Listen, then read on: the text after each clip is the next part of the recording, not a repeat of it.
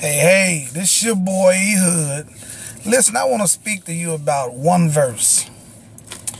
And it's in Proverbs 18:21. And you all have heard this scripture many times. Death and life are in the power of the tongue, and they that love it shall eat the fruit thereof. You know, I hear a lot now about, people saying, well, I'm going through, God is doing something in this here. Oh, God is showing something in this here. Well, he's growing me up in some areas. He's doing this here for a reason, and we allow these people to speak this stuff over us. And we get happy and we have sermons about it. Well, God is going to send you through a trial. It's going to be a test.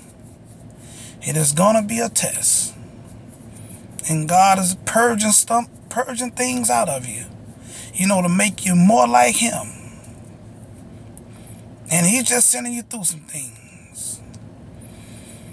And yes, He'll take some things away from you, because you're clinging on to it too hard. And He'll take some things away from you, just to get His point across.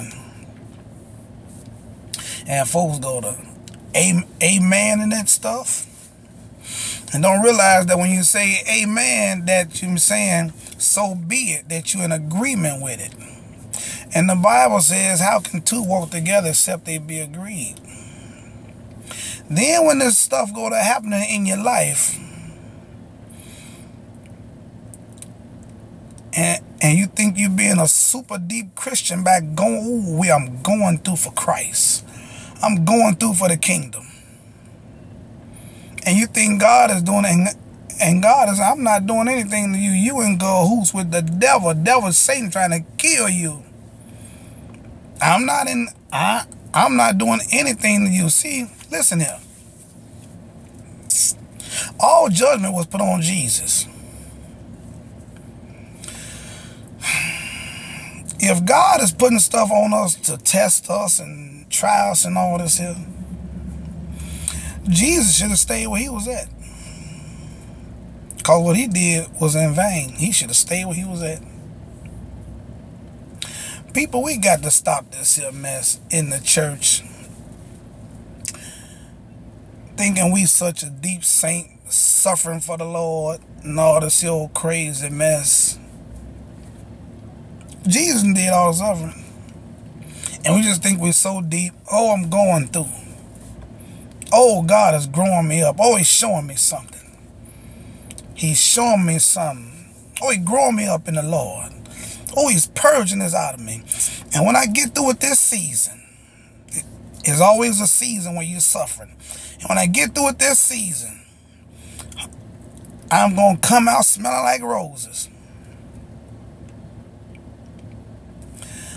Death and life is in the power of the tongue.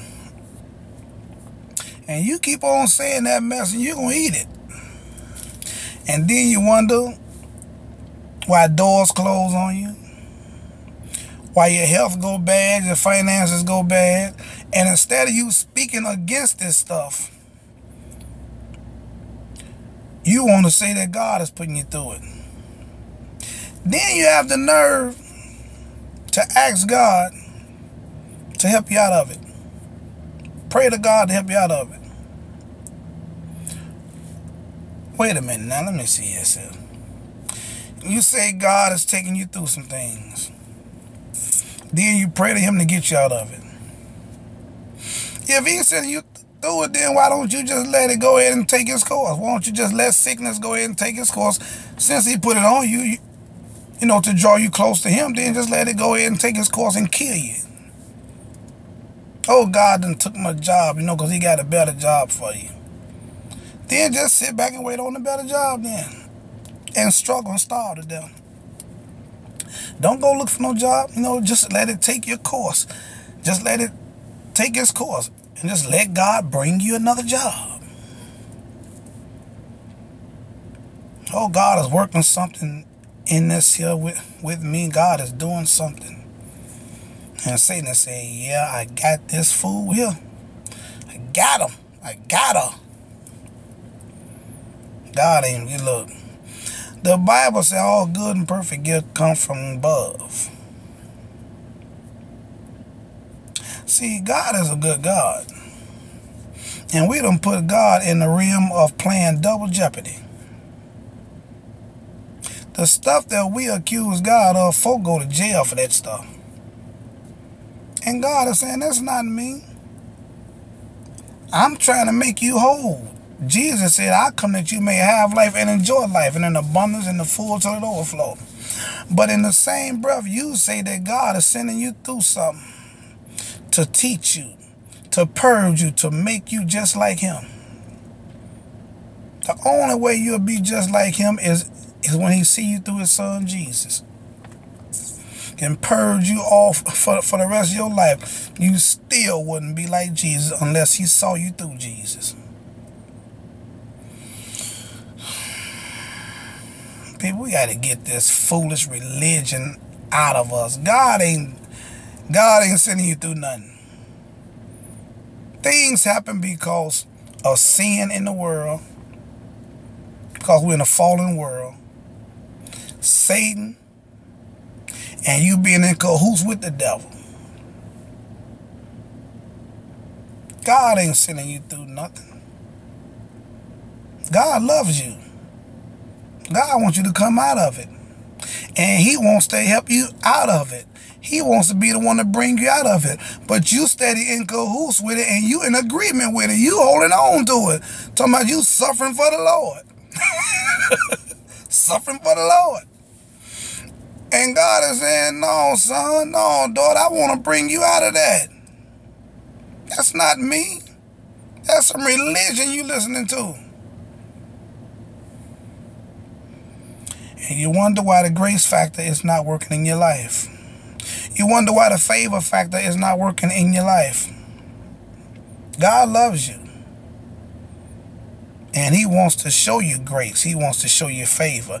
He wants you to live an awesome life. He wants you to live that abundant life that he came to give you. This your boy, Eryk, praying that you come up out of that religion and get a real understanding of God's true character towards you. His true heart, his true desires, his true plans, his true purpose for your life. And struggle is not a part of it. You will be amazed at how much God loves you if you open up, come out of that religion, open up and allow him to show himself strong in your life. This your boy, Eryk. Another lesson. I'm out. Peace.